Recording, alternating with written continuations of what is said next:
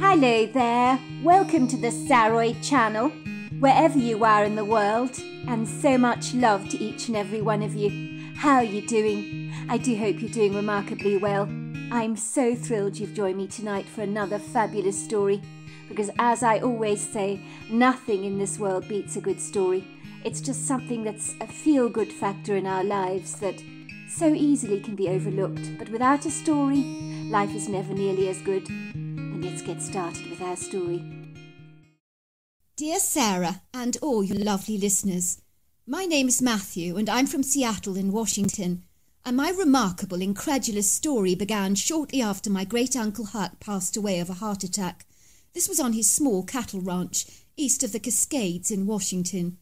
It would appear that he had left his sizable estate to my father in his will, which included his small cattle ranch. This all happened in 2011, when I was about 11 years old at the time. This prodigious gesture of extravagant generosity on my great-uncle's part surprised my dad, as he had never expressed an interest in raising cattle before, and he'd only ever visited the ranch a handful of times as a young boy to play with his cousin Donovan. Very sadly, Donovan's mother had died of bowel cancer when he was only 8 years old, and so Donovan grew up to be his father's blue-eyed boy. Unfortunately, Donovan, my great-uncle's only son, should have inherited the cattle ranch from his dad, but had tragically been killed in a horse-riding accident 5 years prior when he went flying off a horse and crashing and colliding onto a rocky ridge. After his tragic death, as you can imagine, my great-uncle was never really the same again, because a deep depression hung over his life like an oppressive dark thundercloud. He sought solace and comfort from the lonely emptiness he regularly experienced by talking to his cows, because they never answered him back, and he always felt in some bizarre way that they almost commiserated with him over the compounding grief that he suffered in his life. According to a good friend of Huck's, he really believed that his cows understood him. So it was that my family made the decision to move to the ranch for the summer holidays. That was to decide what was to be done about the place, as selling up seemed almost unthinkable, given how much blood, sweat and tears that my great-uncle had invested in the place over the years. I remember that momentous, memorable day as if it was yesterday. That was the day that I first laid eyes on this heavenly ranch, and it was just so breathtakingly beautiful to behold. I couldn't believe it. There were open pastures for rotational feeding, and there were mountainous valleys, rugged outcrops and pretty little country roads. There was a sparkling silvery lake that was flanked by a dreamy statuesque forest of mature imposing trees that had been superbly preserved by my great-uncle. It was so incredible that this outstanding impressive property was all ours, and my shaggy golden retriever sensed that. Lassie was literally over the moon about this brand new exciting adventure of ours. I laughed as I watched her darting everywhere, smelling every available piece of turf and lifting her leg on everything that she could possibly mark. It was as if she was saying, "Watch out, I'm in Eastern Washington, and get used to it, because I'm making my presence known, and I'm marking my new auspicious territory." Lassie also adored swimming in the lake, while I would throw sticks for her to catch, and I could tell that if Lassie had her way, she would gladly make the cattle ranch her brand new home. And much to my amazement, she had even managed to befriend the cows. The grand ranch-style home with its grey roof and whitewashed walls was exceedingly attractive and in a very good state of repair. It was a quintessential two-storey home, with all the bedrooms situated upstairs and the first floor devoted to open-plan living, where the kitchen seamlessly blended into the living and dining quarters of the home without any restrictive partitions, which meant that the whole dwelling was both sumptuous, cosy, spacious, airy and light. There were gorgeous large stone fireplaces in the living area, comfortable family-sized couches scattered with pretty colourful cushions, glass coffee tables layered with interesting-looking books, and a very large oak dresser superbly displayed with blue and white Royal Doulton china plates and accessories, giving the whole space a shabby chic kind of look. There were large stylish windows along the front of the house, as well as seamless glass sliding doors that pulled back to reveal a generously sized covered patio area that overlooked magnificent panoramic views over the evergreen trees that flanked the sparkling jewel-like lake. It would seem that no expense had been spared. on kitting out the patio with state-of-the-art barbecue equipment, not to mention a fridge and a bar, and even a pizza oven, if that wasn't enough. "It's so beautiful," gasped my mother. "I'd love to live here permanently." "Not so fast, honey," said my father, kissing her on the cheek. "I don't know the first thing about running a ranch, and frankly I'm not sure if I'm cut out for the job. It looks dauntingly overwhelming for me." "Don't be so hard on yourself, dear," said my mother. "You can turn your hand to anything and make it work. I know you could." At that moment there was a knock at the door, and standing in the doorway was a rather stylish-looking older gentleman. He was wearing a cowboy hat and boots, along with a pair of Levi jeans, with a zooty leather belt, adorned with an oversized, rather ornate-looking buckle that was embossed with an engraving of a large bull upon it. He was wearing a stylish, rather debonair white cotton shirt, with the sleeves rolled up to the elbows. In my opinion, he bore a striking, uncanny resemblance to Clint Eastwood, with the whole cowboy look going on. The slender, athletic, strong body, the rugged, weathered complexion, and the white hair. "Howdy there," he said. "I'm Abel, and I was Huck's farmhand. I'm dreadfully sorry for your loss," he said, reaching out to shake all of our hands. "So lovely to meet you," my mother interjected. "We're going to need all your help running this ranch. We've not got the first clue how to get started." "That's what I'm here for," he said. "I know all of the ropes, so I'll teach you everything you need to know about the cows. Must have been a big shock for you, inheriting the ranch out of the blue like this, with all the cows, chickens and horses to boot. It's tough for city folks to get the hang of the country, but you'll learn quickly enough. That's a promise." "Oh, believe me, I'm going to need all the help I can get," said my father. "I'm still trying to get my head around it all." "Luckily he didn't suffer," said Abel, as he began to talk about my great-uncle. "He was out there feeding the cows, and then I saw him fall over, and he was a goner, just like that. Died the way he wanted to go, with his beloved cows. He loved those animals like they were his children, you know." "Well, that's a good thing," said my mother. "I mean that he died so peacefully." "He knew he was going to die," said Huck reflectively. "I thought he was talking baloney at the time, when he told me to look after this place and his cows for him, when he was gone. Naturally, I asked him what the heck he was on about, because he was so healthy at the time. He said he'd seen a vision of his son Donovan in a dream, you know. His son was riding on horseback under the sun towards the rocky ridge where he actually had that terrible accident. And he said, 'Dad, I'm coming to get you soon,' and then cantered away on his horse. He believed the dream because he said it was that vivid. Not like other dreams, he told me." "Wow," said my father. "That's extraordinary. It's almost like a premonition."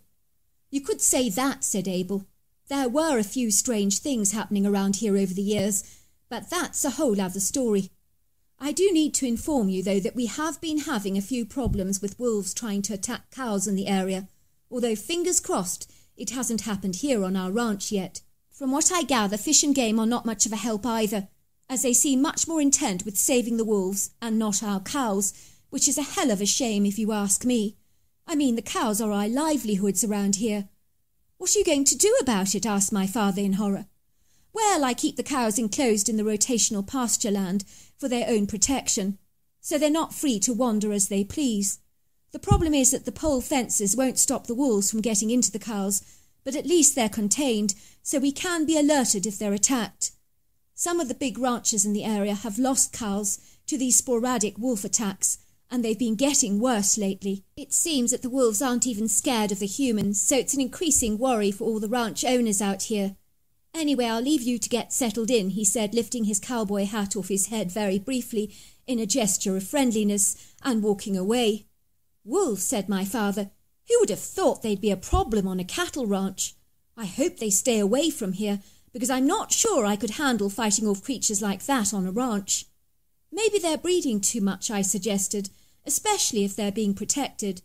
"Good point, son," said my father. "Too much of anything causes problems, like too many hogs cause environmental damage. And even though I like wolves, it seems they're getting out of hand in the area, and I hope Fish and Game do something about it, and just don't sit on their laurels and do nothing."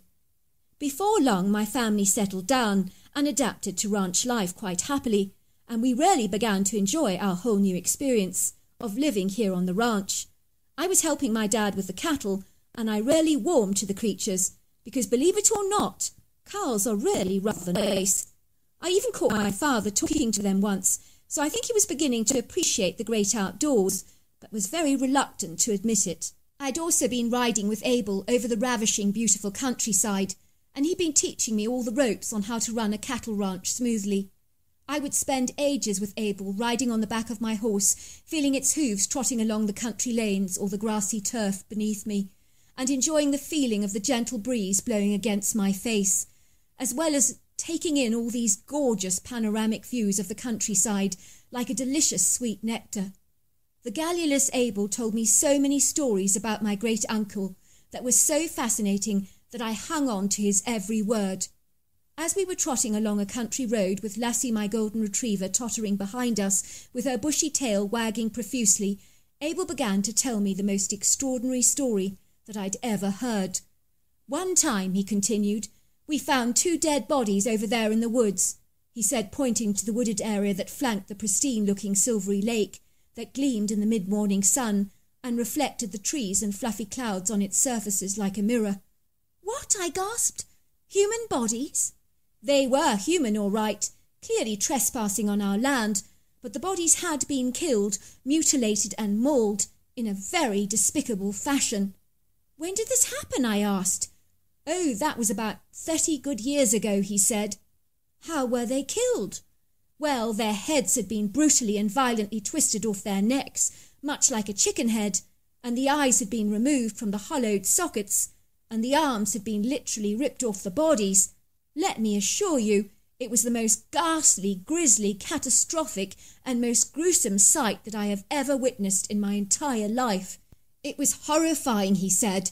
It would have taken something monstrously big to tear off a human limb like that, much like you or I tearing off a cooked piece of turkey breast away from the carcass. It was like that. But who could have done such a heinous, appalling thing? I asked.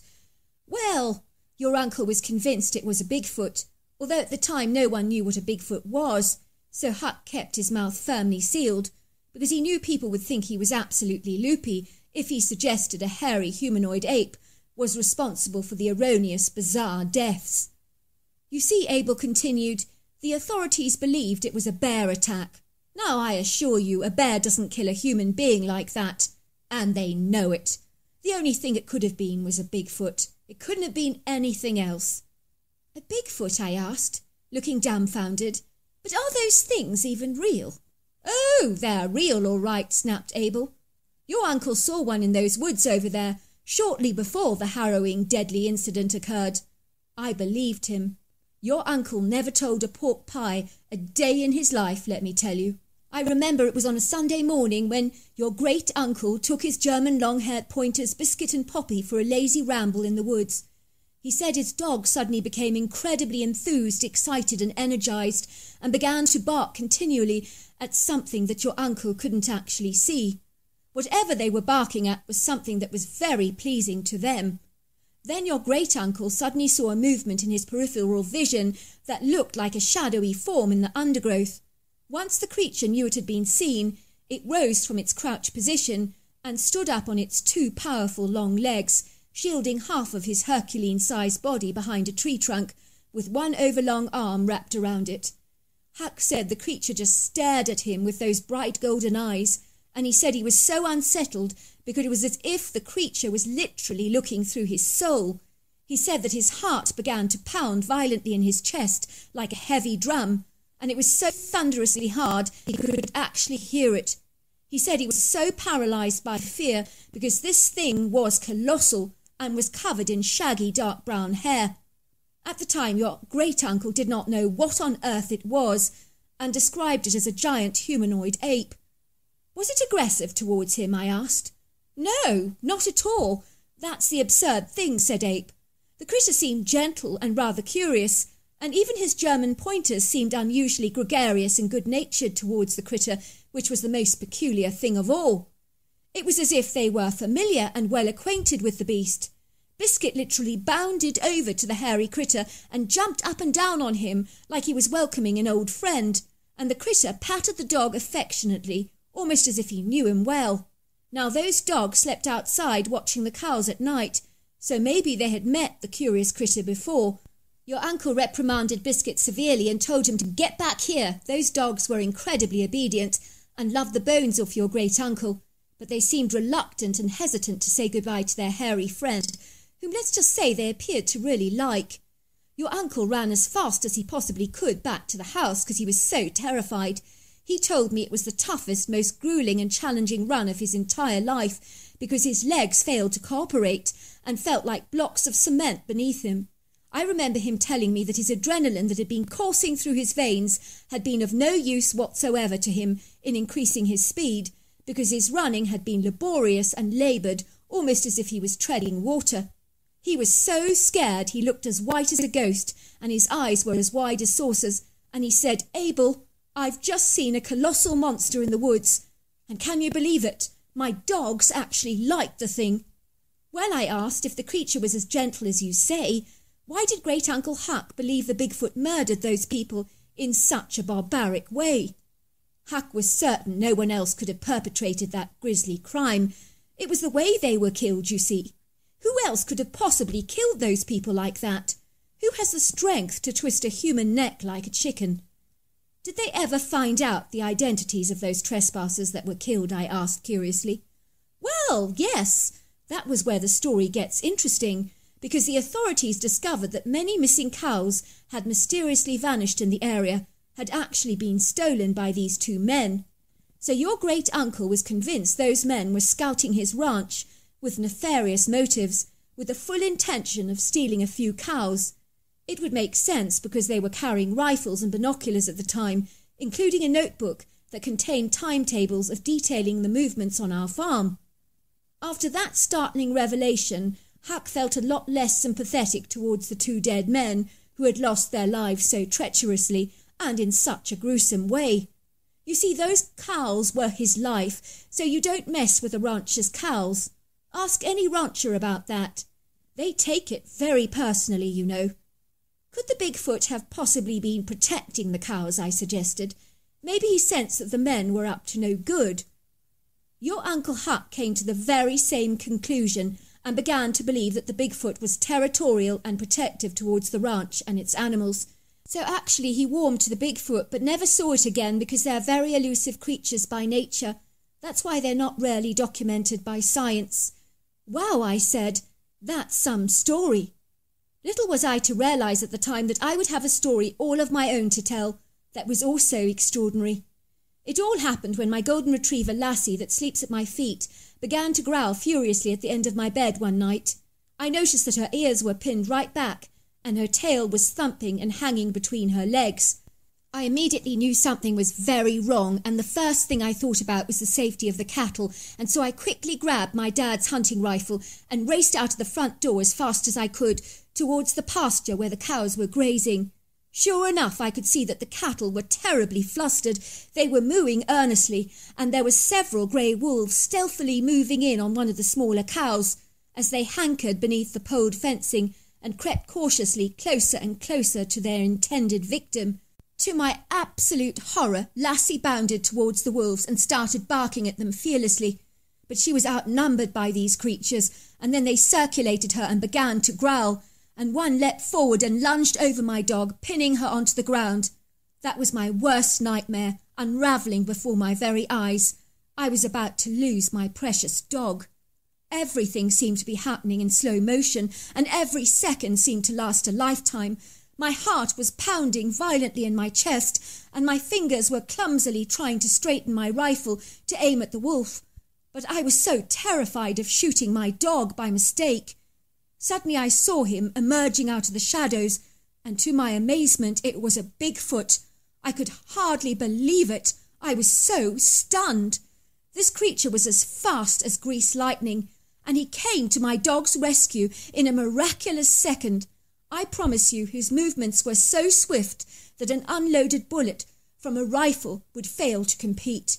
He bounded towards the wolf, and his mouth curled back to reveal a large set of human teeth, and he unleashed the most horrifying roar that was so thunderous and so terrifying it caused the ground to shake and wobble beneath me.